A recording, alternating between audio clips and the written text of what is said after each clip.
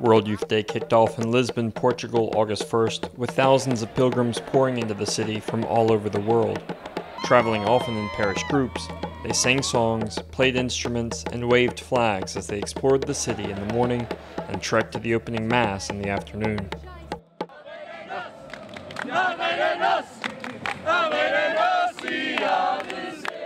Going and meeting so many different Catholic people is it just is so inspiring, and it just makes you feel so good about being Catholic, and you know that the whole church is one body, and we're all here together.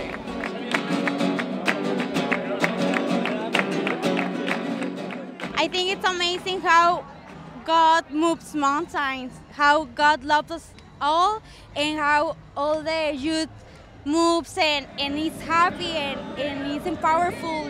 It's all because of him. U.S. bishops also had a special tour of the historic center of Lisbon in the morning. They said they were struck by the enthusiasm of the young crowds. We're walking, a bunch of bishops, we're walking up the street, and people immediately recognize our crosses, our pectoral crosses, I guess our rings, whatever, and know we're bishops, and just say, "Hey, bishops!" So just the excitement of just making that connection, and that's the beauty of Catholicism, the universality of our faith. No matter what language, no matter what culture, what ethnicity, that we celebrate with this one holy Catholic and Apostolic Church, and it really brings that to life in such a down-to-earth way. Whether we speak the same language or not, we're speaking heart to heart. Though World Youth Day was only getting started, hopes were high that the event would have a lasting impact.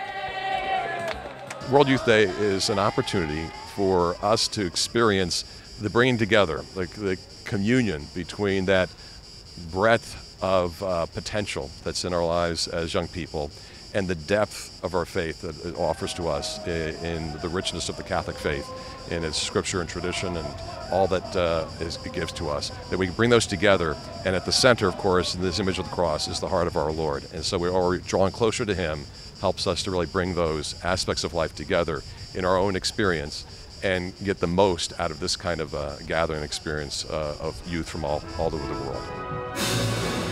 You know, and the theme here, Rise Up and Go in Haste, the Marian theme.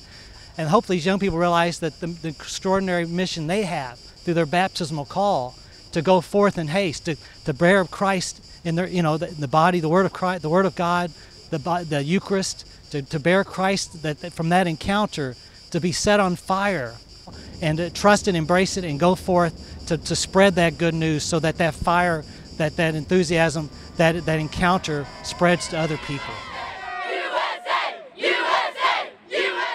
I have 72 young people from my parish assignment, and it's great to have them here. Our bishop is with us, Archbishop Charles Thompson, which is really also powerful as well, because since his being in our diocese, he's confirmed all these young people that are here. So he's the one who's given them the sacrament of confirmation, and then for us to be with our bishop and then to come to World Youth Day is a confirmation in our faith. It's not a sacrament, but to be here with all these millions of people and to gather around the altar of the Lord and to pray in adoration and to receive catechesis, that's a powerful way to be confirmed in your faith. And so I just think World Youth Day works. You bring people here, you allow the Holy Spirit to act in their lives, you allow the saints to pray for them, and you let them to be with other saints and their future brothers and sisters. It changes the world.